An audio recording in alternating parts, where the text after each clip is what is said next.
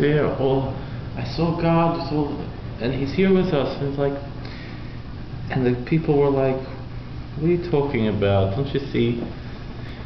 We're tied up, and we have our hands tied behind our back, and big yokes on our shoulders, and our temple was destroyed. What do you mean God is with us? And he's like, no, I saw Him.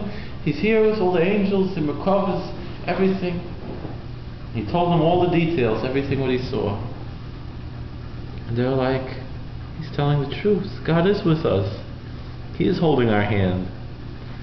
Then Galus didn't seem so bad. They were happy because they knew God was with them. And those 70 years in Babylon, they weren't so bad anymore. Because they knew God still loved them. Why? Because He tells secrets to someone you love. And I realized something when I saw that who was writing this? Rabbi Yochai. He lived after the second temple was destroyed.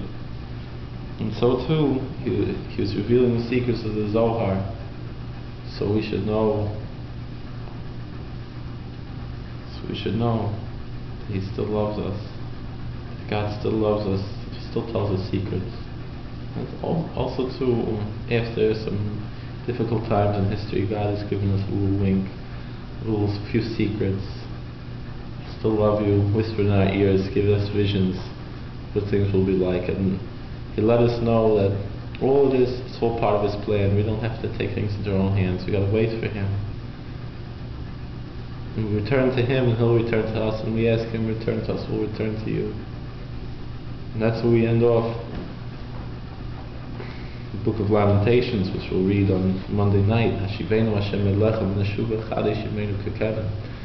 Lord, return to us, and we'll return to you. Renew our days of old. Let us know that everything's fine. And we have to know, that's one thing we have to work on. Remember, God loves you. Think about it, meditate upon it, and you'll see it'll bring redemption to your life. Good to know.